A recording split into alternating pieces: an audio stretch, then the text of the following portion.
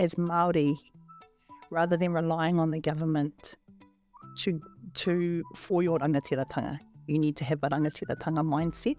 As a researcher, right, you think, man, we're lucky. Oh, at the end of the 2 days, it's actually whai mana, whai rawa, whai oranga, puina. If that's not right, we're never going to be right. All the diaries, all the accounts say our people dominated commercial fishing. Steeped in your reo, steeped in your, Māori culture. You can do anything in this world.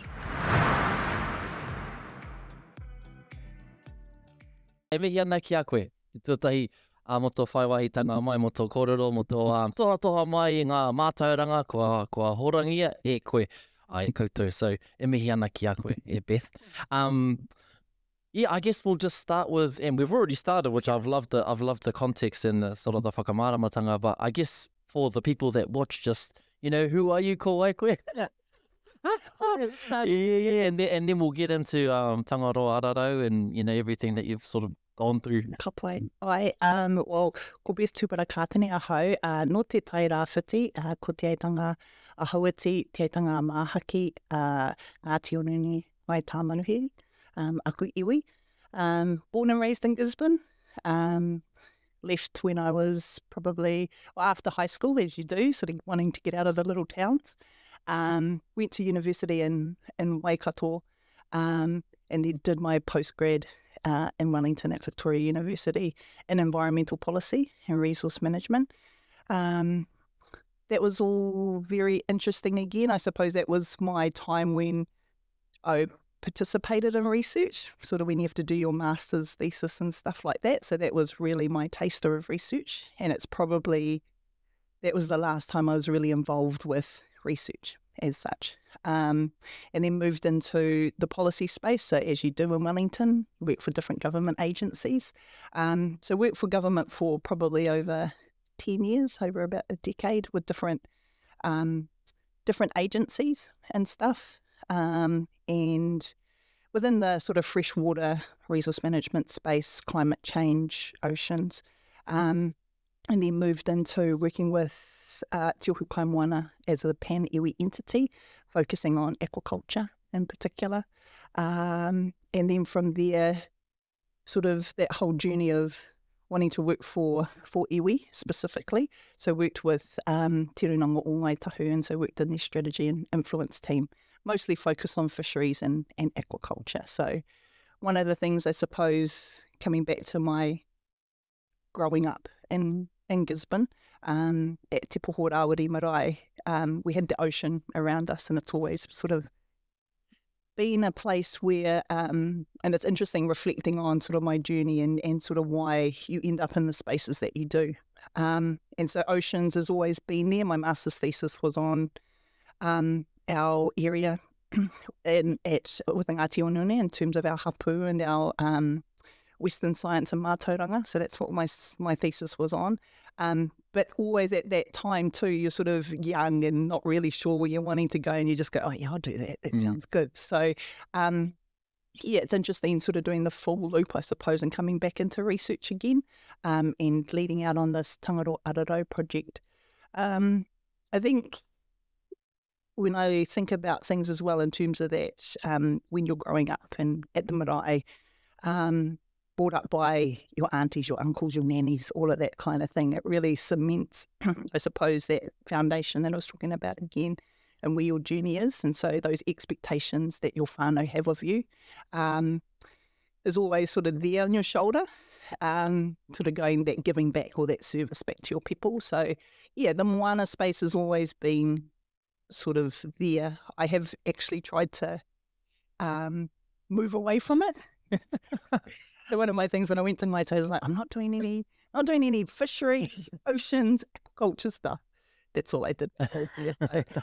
Yeah, and it's interesting with this project as well, sort of it keeps just coming back, that whole connection to Tangaroa and Hina Moana. So yeah, it's something I suppose at my point in time in life, you sort of reflect on those things and start to go, actually, there's a reason why you keep coming back to these spaces. So yeah, I suppose that's a little bit of me and who I am and where I come from. Awesome. Yeah, it's amazing to hear about your, your haerenga and what you've done throughout your life. And interesting to hear those sort of, those core values that you have in terms of growing up on the marae, and then also your connection to the ocean and how it keeps almost calling you back. As much as maybe you don't want it to call you back, it's calling you back. Yeah, absolutely. And I think it is sort of, like I was saying, that point of time in your life where you've got to listen to it. Like, there's a reason why it keeps sort of pulling you back into that space. So, yeah. And I think this project too has helped sort of solidify that, even though, again, I've tried to sort of dodge it at time. But more so because other mahi comes on the top. So, I've been working recently for one of my iwi, and a lot of mahi and stuff goes into sort of supporting them in our whānau and stuff like that. So often the project got put on the back burner a little bit as you sort of navigate stuff. So, it's good to sort of be coming to a point where we are starting to wrap this up, and where we are is sort of just trying to think about, okay, what's those next steps? Yeah. And in terms of the project, Tangaroa Ararau, what is the project? What is the beef? What is the, what are we setting out to achieve? Yeah, well, some of our things, I suppose, it's been quite interesting, and I'm just going to get my paper out, make sure I don't get it wrong. But no, it's been, as I was saying before, just around, initially the project was eco-based management and the treaty, looking at it from a policy and legislative perspective, and looking at, I suppose, how do we influence policy to enable tikanga Māori and the promises within Te Tiriti to be given effect to. So the system that we currently have to operate under, whether that's the Fisheries Act, whether that's the Treaty of Waitangi Fisheries Settlement, there's a myriad of different types of legislation that exists to govern and manage fisheries and the oceans. And while some good work has been done to try and embed our way of doing things, it's still missing the mark a little bit. And a lot of that has to do, I suppose, with the fact that that system hasn't been designed by us as Māori, or we haven't had a strong voice in the way in which that's developed from its origin. And so this project was around how can we embed tikanga and Te Tiriti, in particular rangatiratanga, into a system that allows us to better align with the way in which we as Māori interact or have a relationship with Tangaroa and Hina Moana. So yeah, it's a project that's focusing at a national policy level. So it's looking at how do we create policy and therefore legislation that then can enable our whānau at a local level to make some of these key decisions for themselves. Because as we know, tikanga is different across different iwi hapū whānau.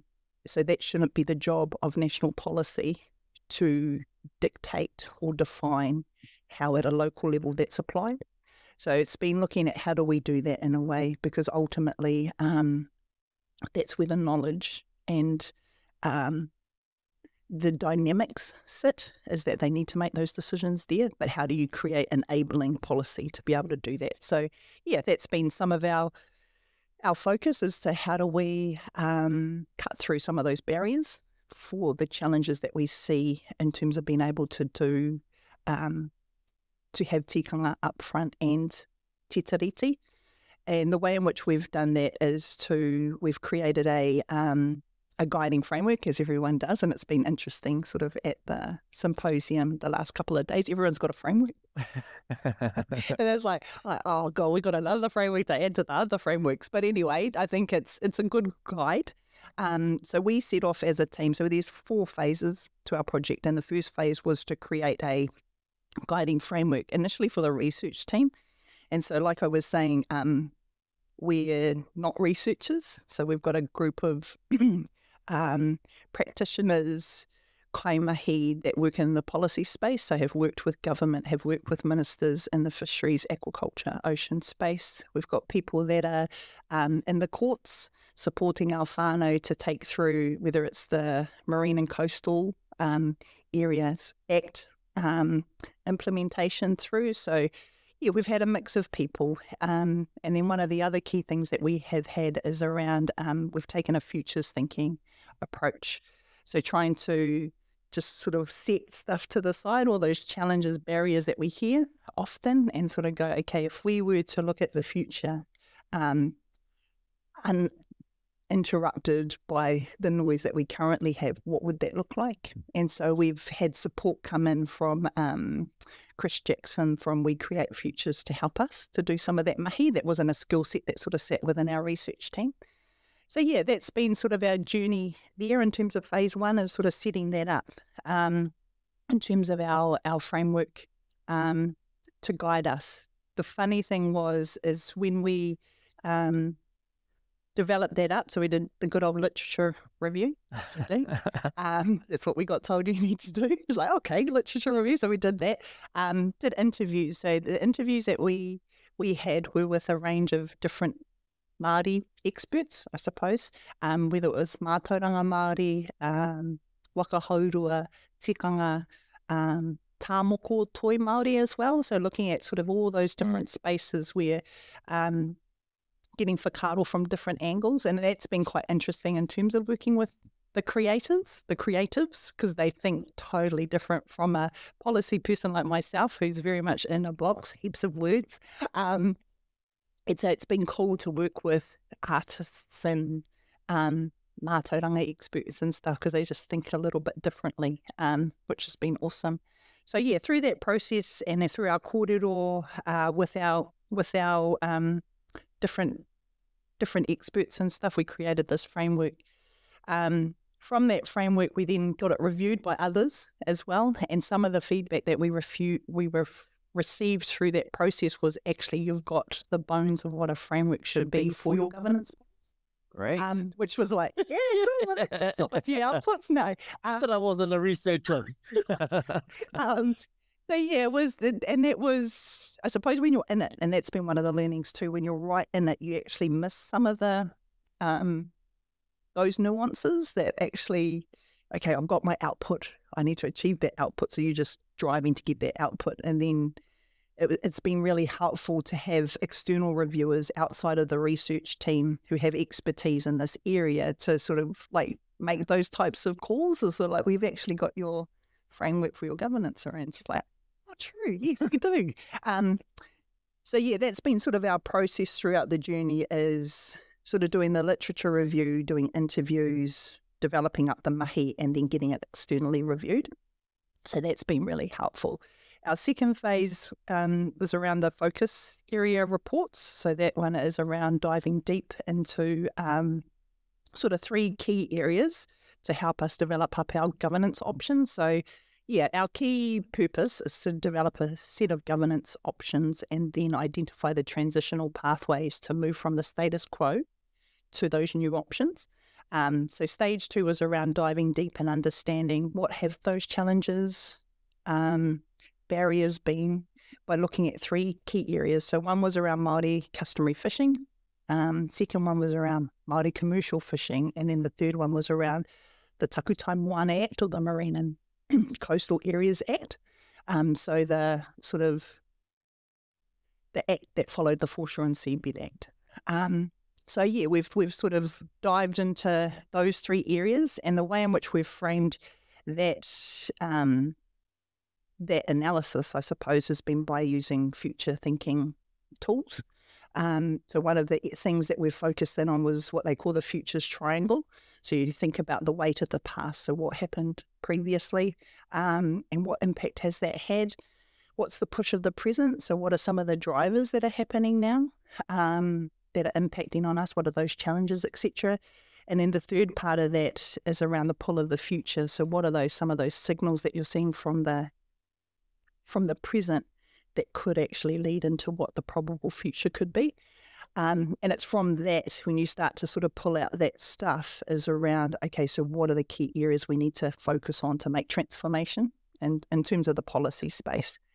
So that was one of the tools we used. The second one was around what they called causal layered analysis. So again, diving deep into the real sort of unconscious issues that people sometimes don't realize that they have when making decisions or when developing policy. So you hear there's sort of 4 stages to that. One's the sort of litany of events, they call it. So you hear all the noise, and those are often all the sort of headlines that you see in the media around fisheries, around Māori rights and interests, and they create a narrative that people sort of hang on to. And then the next layer down is sort of that systemic issues that you have, is sort of like what's causing that problem, and people start to have sort of like, based on their own sort of systems or the systems you operate in, you have particular views.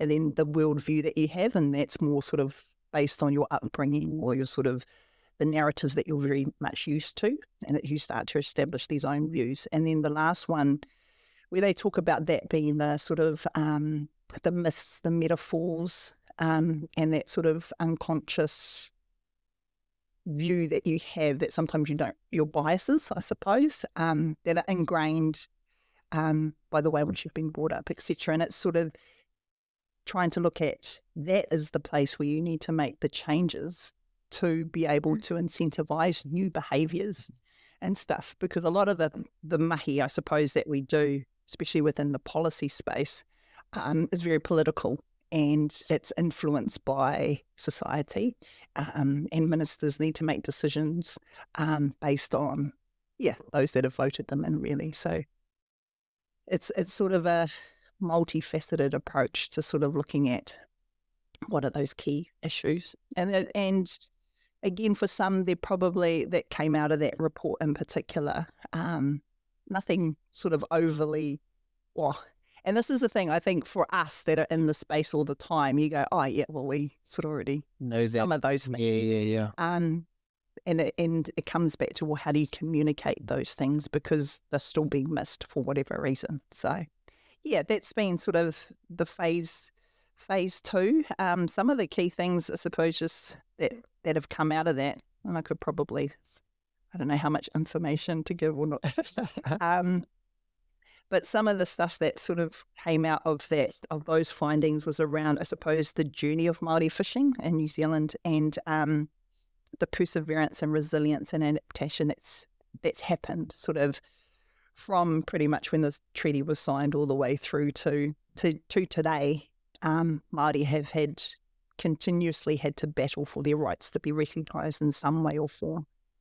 And even though we had the treaty fishery settlement, that era has been quite interesting in itself as well. And I think it's always one of the things you sort of start to hear is that it's always an evolving process. I think there's definitely been great strides or great shifts made in terms of rangatiratanga, in terms of acknowledging tikanga, but there's still a lot of mahi to do. Yeah. So those were been, that's been one of them. And then I suppose the key thing too around tikanga itself was that it does represent a unique approach to governance and societal organisation. So we've got our Western way of doing things, which is very much like it's got the laws and these are the rules that you have to follow, etc. And then you've got tikanga, which is more values, principle-based, more adaptable and flexible. And so that's the thing, when you try and bring those two knowledge systems together, there's always going to be tension. And I think some of that is around, in terms of solutions moving forward, is how do you find that balance around having some flexibility and adaptability, but also having some sort of baseline rules and boundaries. Otherwise things can sort of go all over the place. So that's been one of them. I think in terms of the customary fishing, so again, that was about the settlement, recognising that Māori do have rangatiratanga over their fisheries. There are differences within Māoridom to say whether that has occurred in terms of the different regimes that currently exist for Māori fishing.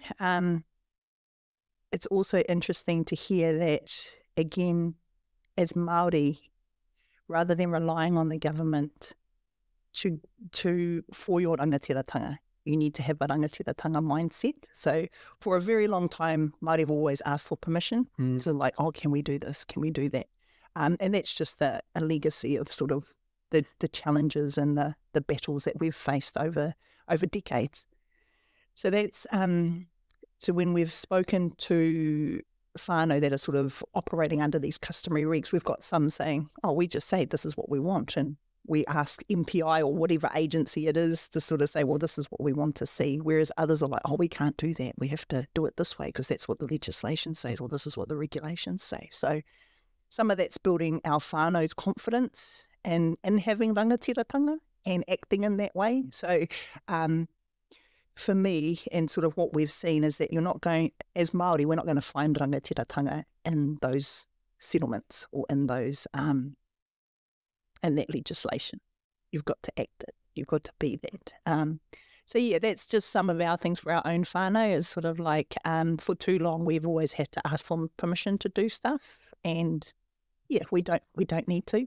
Yeah, if we're wanting to look after our rohe moana, then do that and actively go and do it and be a part of it, and yeah, have expectations of the government in terms of what support you're required, but also being that's been one of the things too. The resourcing question always comes up.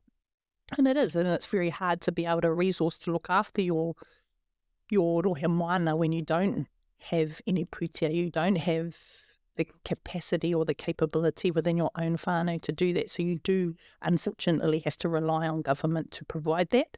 But I think long term, our whānau need to be thinking about, well, how do we, yes, that might be a short term thing, but long term, we're going to be doing this ourselves. So yeah, that's been some of the stuff. It's amazing. It's really cool. Really, like, especially having that.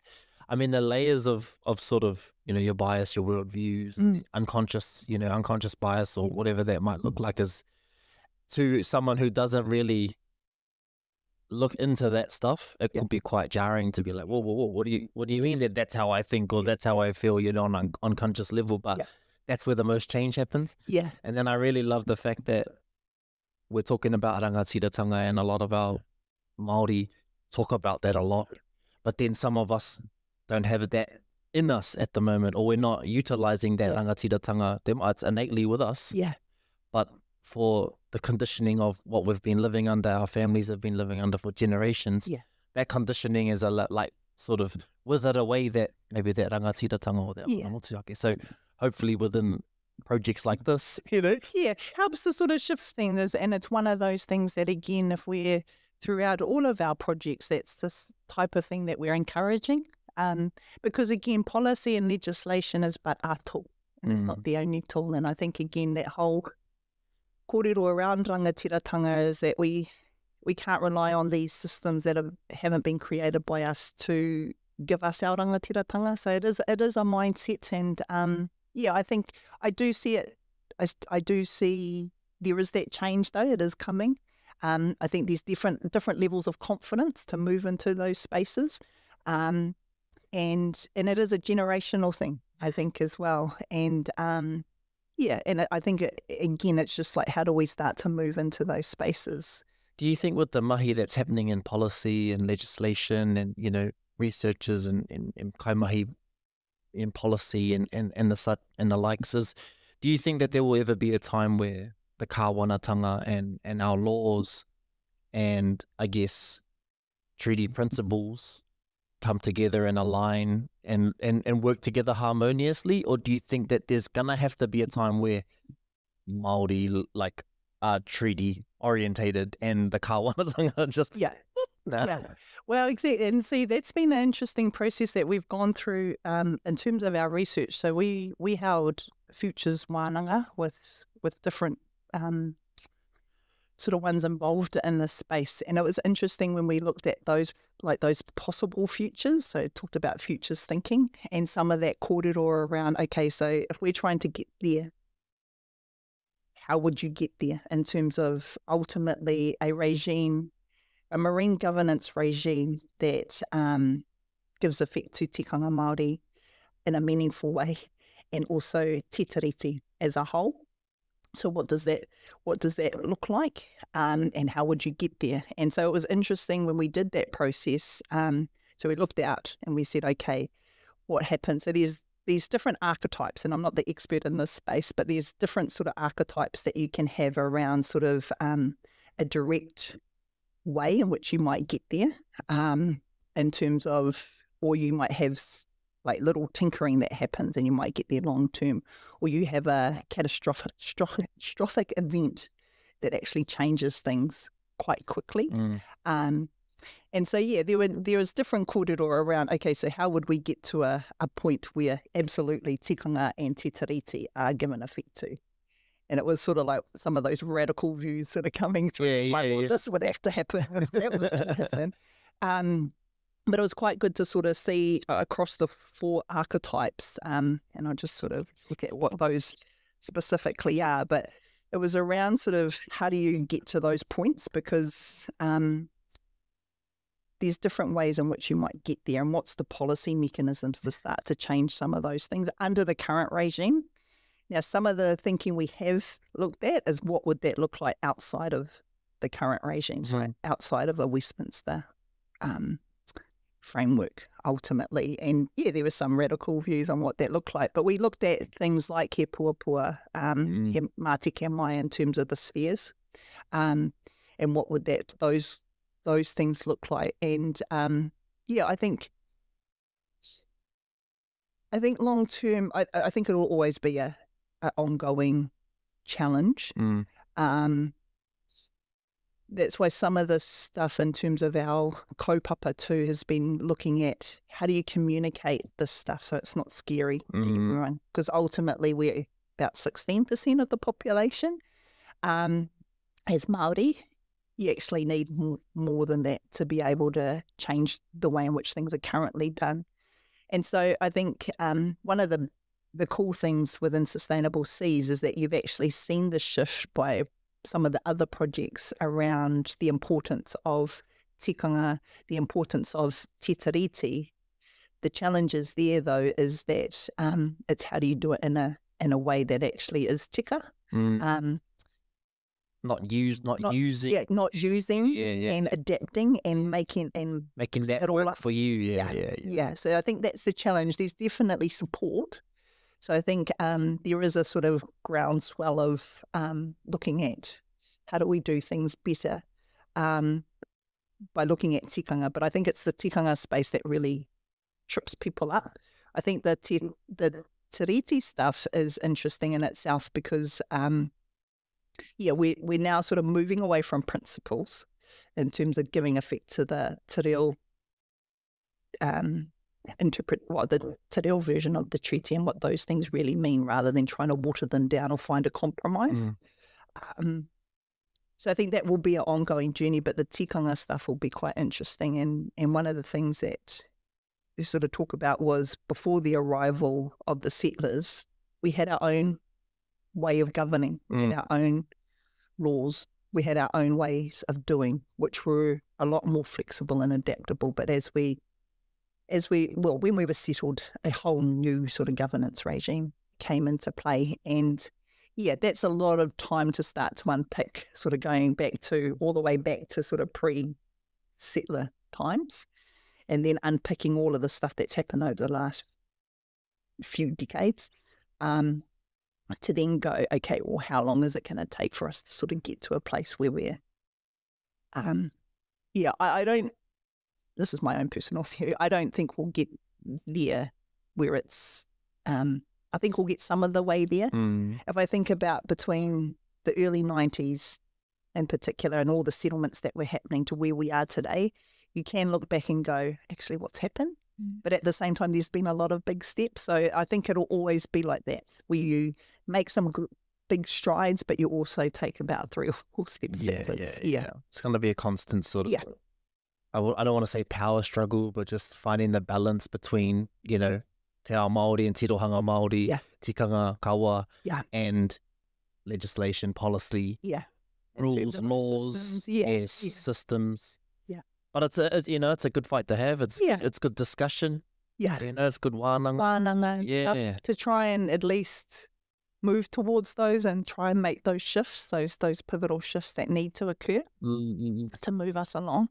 So it'll be so that's sort of what we're looking at. And then the third phase of our project is looking at those governance models and what they're looking to be, and they're going to be based on our sort of 6 ngā pai moana. So that was our framework that we developed. And so the key sort of things that we're hoping to in terms of looking at a governance models.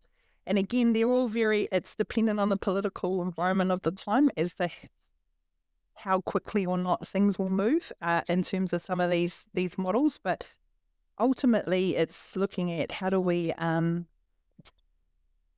create models that allow us to sort of align with this Ngāpai Moana framework that we've developed. So that it talks about tātai hono, so in terms of our interconnectedness, our whakapapa, tautuatu in terms of duty of care and reciprocity, embracing that and acknowledging, I suppose, that inherent obligation that we have. And some of our kōrero has always been around how do you put tangaroa and hina moana at the heart of decision making. Because if that's the focus for everyone, whether you're a commercial fisher, customer, whoever, interacting with the ocean, if that's your first thought rather than protecting your own property rights or stuff like that, we'll have a different conversation. The other one is ngāhui, so acknowledging the ocean's sort of central role in driving our collective well-being and economic prosperity. Encompassing community welfare, economic success, and environmental equilibriums. So it's that whole thing around, I know there's the sort of like, it's not all about making money. But the thing we have to remember is that we've always utilised the moana in a way to help feed us. But there are big shifts that need to happen there by Māori and non-Māori around sort of how we have a relationship with the oceans in terms of economic prosperity. What does that look like? How do we ensure that we do follow our own tikanga?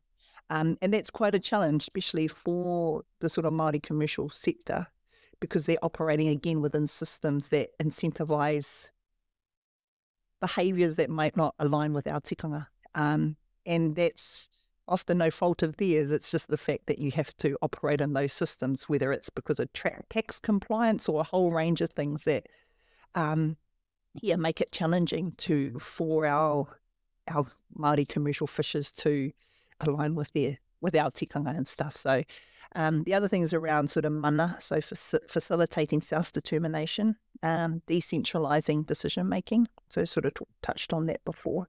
Valuing taurite, so valuing and respecting traditional knowledge, mātauranga, tikanga. And the last one being around toipoto, so recognising and empowering our local communities. So as I sort of spoke about before, is around how do you enable our local communities to have the power to make decisions or authority at their level, recognising that the way in which, as a community as a whole, they might make decisions because there's so many different dynamics at play. So yeah, that's sort of what we're hoping in terms of the governance models themselves is being able to be underpinned by these, looking at those future scenarios and how do we sort of work towards those. And then, the last sort of part of our research is around those transitional pathways. So what sort of legal or policy levers can be pulled now to help us achieve or get to those preferred options or governance models. So, yeah, that's sort of our project. There's a lot of mahi and a lot of, whakaaro going into, the likes of this research project. So just massive ups to you and the team for, putting in those hard yards and, sitting in with the people and talking to our, the Māori and, mātauranga experts and just, bringing that all together. But I think with those, I forget the ingoa for them, Pai Moana. Pai Moana, they're underpinning of like those values and those sort of like concepts are really, really like a good way to lead this. Yeah. Lead this policy and lead this sort of movement and change. I definitely resonate with all of them. Yeah. So it's really cool. Yeah. It's really cool to see. And I'm really excited to, obviously for you guys to get to the end, but see what the future looks like. For the ecosystem and for our moana. So nā ewe hi ana ki a koe. Kapoi. Yeah, just because it's been a because one of the things too is there has always been a key component of our research is around the dissemination.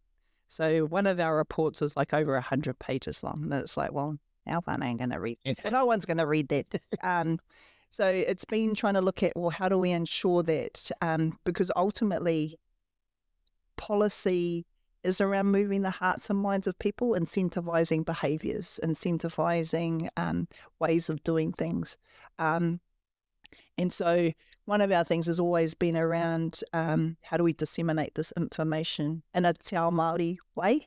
So we have looked at, so we talked about sort of pūrākau, the way in which it was disseminated previously, pūrākau, waiata, haka, whakatauki, all of those kinds of things. So one of the things we're wanting to do, so we're looking at holding an art exhibition at sort of mid-June to look at a way in which to disseminate our information. So we're currently working with some artists. So we've shared some of our findings so far, and they're at the moment developing sort of toi Māori from their perspective. And so we're looking at sort of our ngā pai Moana as one of those. So we sort of shared that with them. We shared sort of the challenges and stuff like that. So really wanting to look at how do we, move the hearts and minds of all New Zealanders. And so we thought an exhibition would be a great way in which to share our stuff, but more so from a creative perspective, because that type of stuff resonates more with people when you sort of visually see stuff. And that. So looking forward to that in terms of being able to work through our project, but hold that event to be able to do that.